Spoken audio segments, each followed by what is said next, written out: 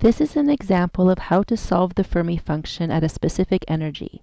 Note that you need to draw the band diagram to solve these problems. In this case, f of E is to be evaluated at EC plus 0.02 electron volts at 300 Kelvin. The first step is to locate the energy where you're evaluating f of E.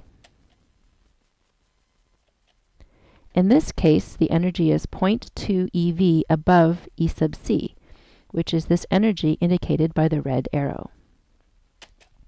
The next step is to evaluate the quantity E minus E sub f. That quantity is represented by this energy difference.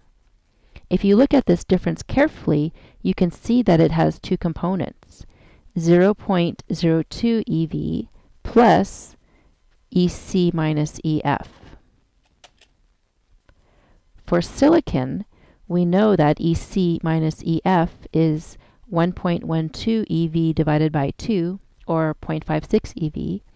So the quantity E minus EF is just 0.56 eV for half the band gap, plus 0.02 eV for this small excess energy up above E sub c.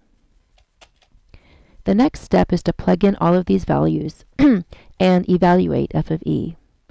0.58 eV goes in the numerator. 0.0259 eV is kT at 300 K, giving you f of E equals 1.88 times 10 to the minus 10.